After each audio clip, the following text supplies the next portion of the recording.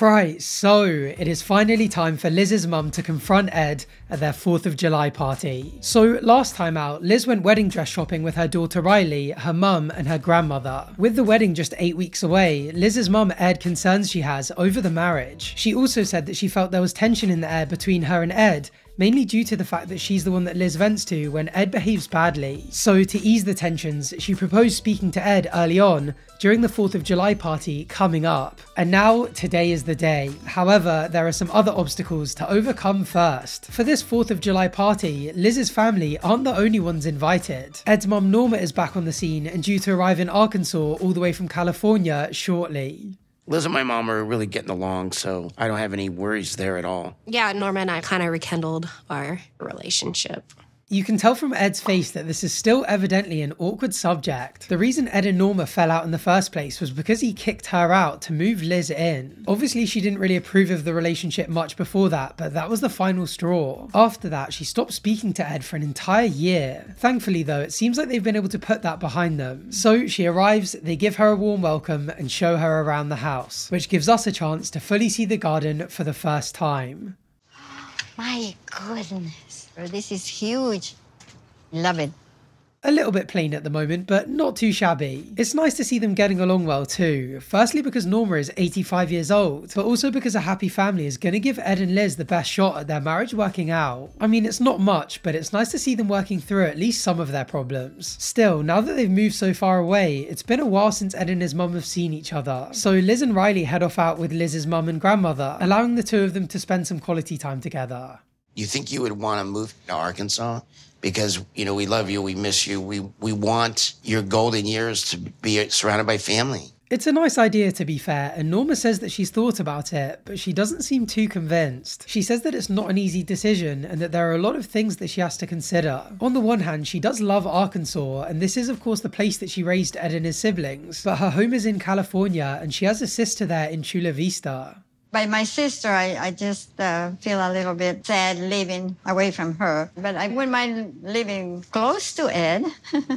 Once again, she doesn't sound particularly convincing, especially with that nervous laughter. It sounds like she's potentially happy to live close, just not too close. And to be honest, can you blame her? Ed then tells Norma that he passed his state boards, so now has his real estate license. And once Liz passes her exams next week, they're planning on earning a good living and buying 5 or 6 acres of land for them to live on, where there would be room for Norma too. You could live here with Liz and I. Just, you know, whenever you're ready.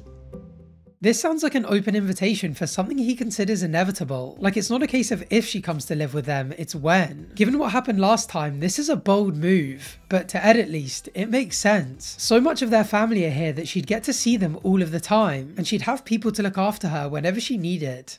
And I definitely did not run that by Liz. Liz wouldn't be upset with me that I asked my mom to move in. She would want to kill me. What an absolutely mental thing to admit. He just doesn't learn, does he? He is supposed to be entering into a life partnership with Liz in 2 months' time. Why on earth is he making huge life decisions that affect both of them without consulting her first? And knowing that Liz would be fuming at him for doing so makes it so much worse. Anyway, Ed then goes on to tell Norma more about this new chapter in his life. Now I get to be kind of, you know, Riley's dad. Tiffany, maybe she will enjoy having a little sister.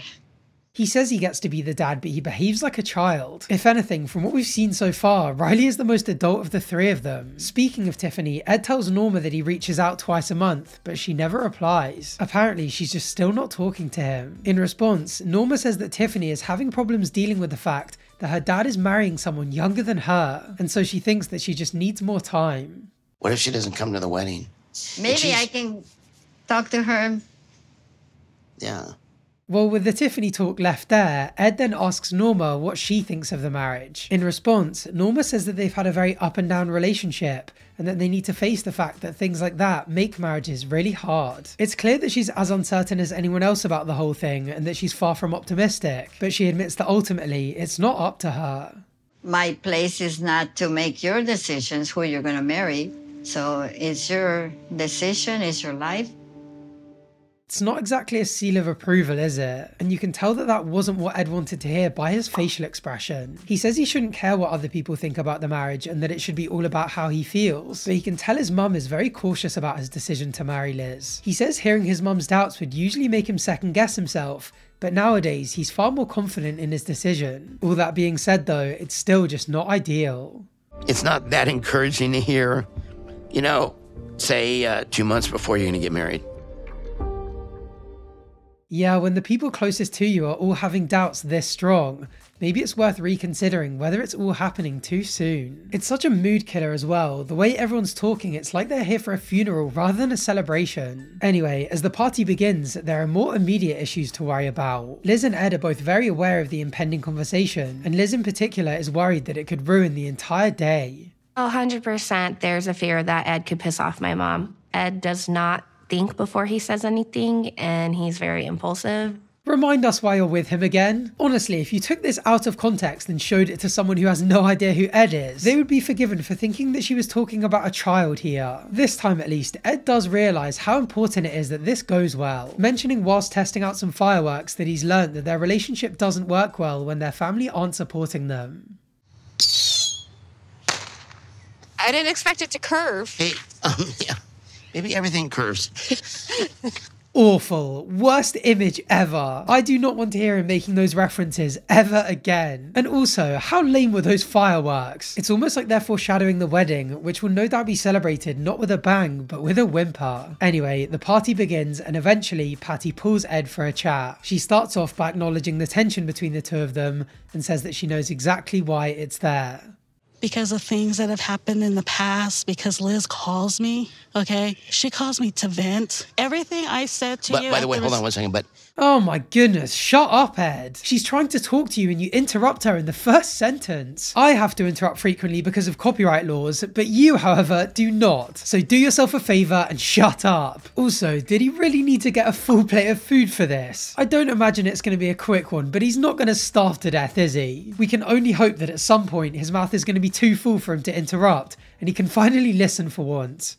But I do know this. I do know I've given you, Grandma and Grandpa, every reason to doubt my feelings. What an absolute waffler. What part of the point he just made warranted interrupting hers? I feel like he just didn't want to sit there and listen to it. He just wanted to be like, yeah, I know what you're going to say, so let me just sum it up in a way that makes you pity me. And unsurprisingly, the pity party continues. I'm not making excuses, but I haven't been in a committed relationship in 30 years. And then here's this beautiful young woman that likes me. Ugh, it is just insufferable. He says he's not making excuses and then goes on to make excuses. And excruciatingly nauseous excuses at that. As if being shocked that a woman likes him is any justification for the way he's behaved. If anything, getting someone that you think is out of your league should make you try your best to keep them, not treat them the way he's treated Liz. And also, did he have to emphasize to her mum how young she is? And I'm so insecure about myself that I can't accept it. He is a perpetual victim, isn't he? She's talking about how he's behaved and what she's heard from Liz, and how that makes it hard for her to get behind the relationship. And in response, rather than apologizing and saying that he's changed, he's justifying his behavior by saying that she's too good for him. What's even scarier about this is that he's phrasing it in therapy talk too. Like some therapist is out there enabling this behavior, reinforcing these ideas in his head, and indirectly giving him these manipulative ways to convey these ideas. So I do everything I can to push her away, to run from her so many times. Once again reinforcing a negative for no apparent reason. This time, how many times he's broken up with her? And he's saying all of this as if she hasn't heard it all from Liz already. This isn't a conversation, this is a yap session from the most self-pitying narcissist on the show, which given the 90 Day Fiancé cast is really saying something. The biggest difference for us is that we did this thing in Florida for 2 weeks and it was like transformable. Which, by the way, is not a word. I'm guessing he went for transformational and somehow ended up mixing formidable in there. Not the sharpest egg in the carton. Anyway, he acknowledges that he and Liz still have their squabbles and says that he's sure she's aware. But he says that a lot has changed since Florida, especially since they brought in a new rule where they can't leave the driveway without turning around and saying I love you. And at long last, on that sickly ending, he finally shuts up and allows Patty to talk. Now, I may still be on the fence at the moment, but again, I know that there are two sides to every argument. Yeah, I'm not sure about that. I don't think this is a case of sometimes Liz is in the right and Ed's in the wrong, and sometimes Ed's in the right and Liz is in the wrong. It's more that they're almost always both in the wrong, and Ed is usually just the worse of the two. That's pretty much all Patty says though, so once again, Ed gets out his tiny little spade and continues digging. I'll tell you this, every time that I've broken up with Liz, I regretted it. Good. As if he thought that was a good thing to say, to remind her once again that he's dumped her daughter several times and make the most obvious statement about his regret. I mean, it goes without saying that he's regretted it, otherwise he wouldn't be here. I can't tell if this is infuriating to watch or if I'm almost mesmerised by the stupidity and lack of social awareness on display from this little devil. I do like you. I like your personality. I have seen a lot of growth, and there's still a lot to do. Yeah. When she says she's seen a lot of growth, does she mean width-wise? To be fair though, with the wedding looking like a near certainty, this isn't the worst approach. It keeps them both happy whilst not shying away from the fact that there's still some serious self-improvement needed from Ed. The day they get married isn't the day all the work is done, it's just the beginning. I hope he's listening to me. He has a tendency to talk. But they can make this work as long as they stay on the path they're on. What path exactly does she see? Because to me, the path looks like an old rotten wooden walkway with a perilous drop into crocodile-infested waters beneath it. I don't see what the tangible difference is between now and any other period of peace they've had between breakups. Still, at least someone has some confidence in their chances, because it seems like it's lacking pretty much everywhere else. I'm so glad you're here. Welcome to the family. Thank you. Okay. How's he managed that then? I feel like Patty let Ed get away with a lot of blame avoidance, but that's what he's good at. Making people believe that he's changed and that he's working on it and that they should pity rather than criticise him. But we've seen it enough times to see right through it. I'll believe he's changed when I see him genuinely tested and come out clean on the other side. This is it for us. Like, we're gonna be good. As long as I don't screw it up. Well, there's a first time for everything. For now though, it seems like all is well. No doubt there's plenty more drama to come as the pressure builds ahead of the wedding, but with Norma back on the scene, Riley happily knocking about, Liz's grandparents giving their okay, and Liz's mum giving Ed another chance, the party goes exactly how they planned it. This celebration is like everything I could have hoped for.